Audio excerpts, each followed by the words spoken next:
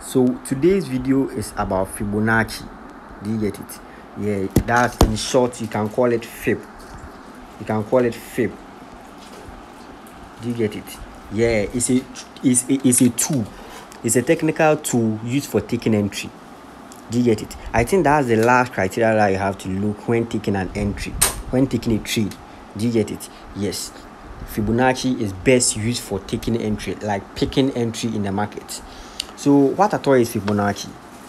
Fibonacci is a tool that helps you to know possible entry points or possible reversal points on a chart.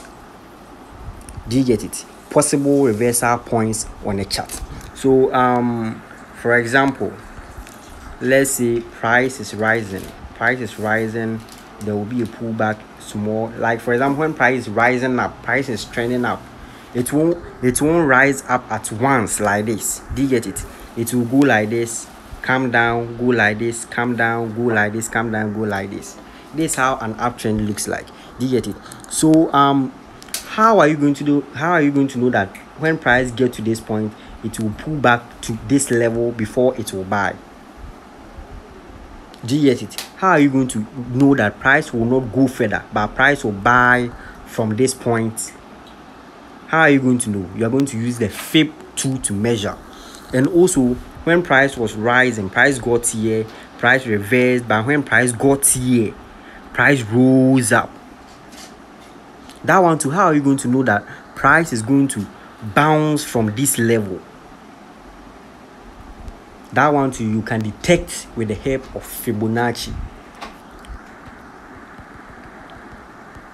Example, when price is moving up, price will pull back. This pullback, we call it retracement.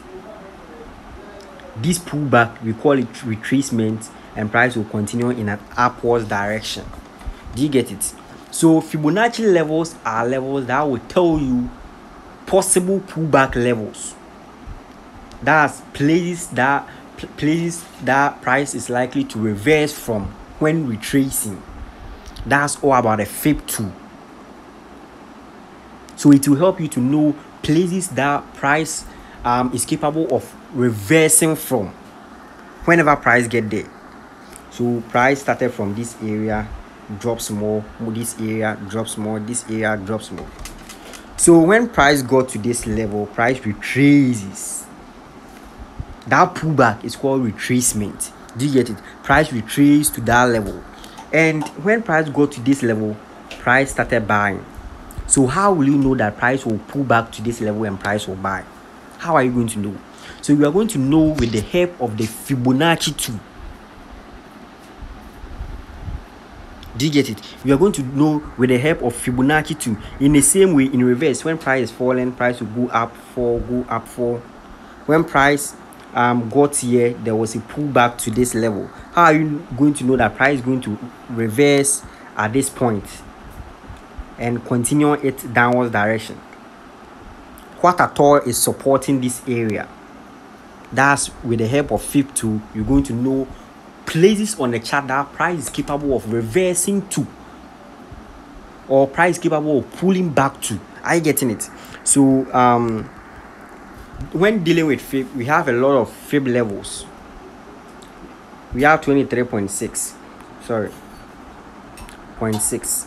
We have 23.6 here. We have 38.2 or some, yeah, and we have 50.0. We have 50.0, and also we have 61.8. So this video, our focus is going to be on 50.0 and 61.8. When using Fib tool, these are the strongest Fibonacci retracement levels. These are the strongest Fibonacci retracement levels that you have to use, and that you have to focus on. Do you get it? That's 50 Fib level and 61 Fib level. They are the strongest Fib levels that I have to focus on when using the Fib tool. Do you get it? So let's switch it to our charts. and look at some examples and know how to deal with them. So looking at this one, price started from here. Price got here and there was a pullback.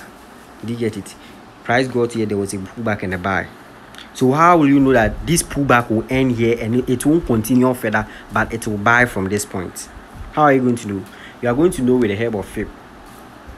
This one, price was buying and it was retracing, so you will be expecting a buy.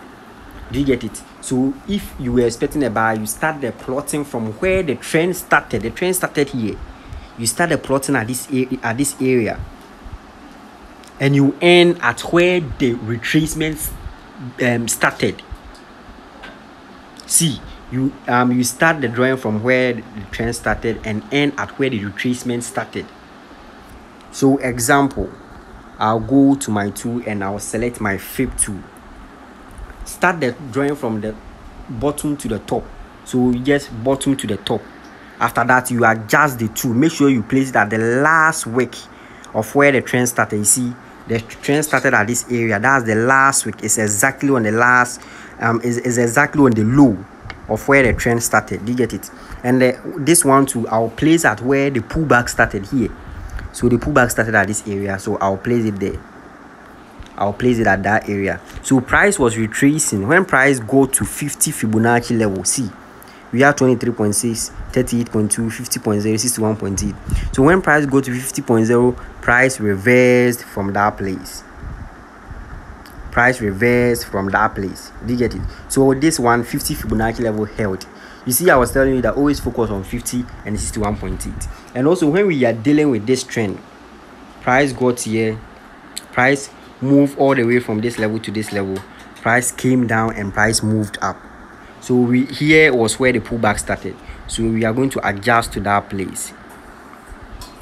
So when price rose to this place, there was a pullback, and that pullback landed exactly on the 61.8. That pullback landed exactly on the 61.8. And when price reached 61.8, price rose up. That's the power of the Fibonacci tool. So let's look at more examples on the chart.